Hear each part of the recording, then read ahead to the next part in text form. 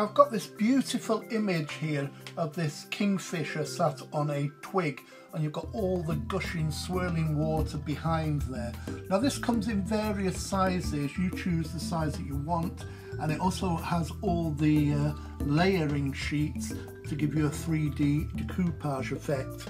Now I've cut those out already for this design. There's an example of the first one, and what we're trying to achieve here is to create a lovely 3D effect, so it's almost like the bird is alive, sat on a twig.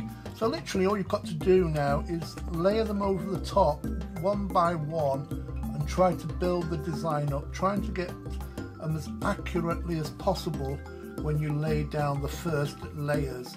That's the first layer there. You can see it's already getting that 3D look.